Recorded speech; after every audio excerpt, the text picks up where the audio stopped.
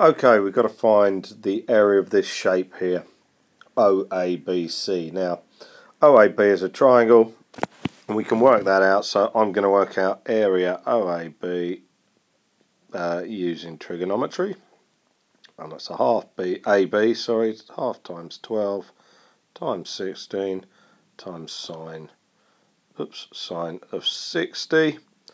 Now when you stick that in your calculator, it comes out as 48 root 3. Alright, which I'm actually going to leave as 48 root 3 for now. I know it says correct to 3 significant figures, but I will deal with that later. I don't want to round too early.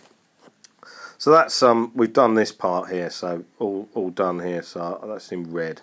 And blue, I've got to work out this part, but I've got to find this length. I've got to find the radius. And I'm going to do that using the cosine rule. So the cosine rule is going to be, and I'm going to do it all in one sort of swoop, plus 16 squared minus 2 times 12 times 16 times cosine of 60. Alright, and that's going to give me 4 root 13. Okay, again, notice I'm not going to actually put in my calculator yet, but that is the radius, okay, of that sector of circle.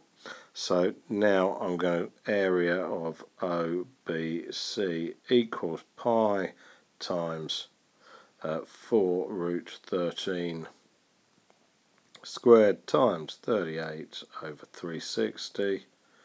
Alright, which gives me and 988 over 45 pi.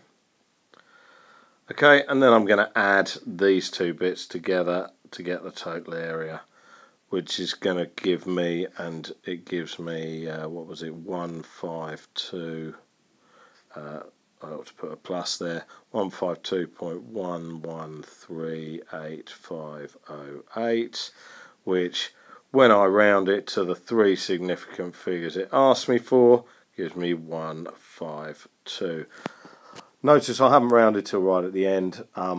And secondly, yeah, it's all cosine rule trigonometry. All the formula at the front of the paper, don't forget to look there. Lots of people do forget to look there. Alright, you don't need to remember most of these formulae. So there you go.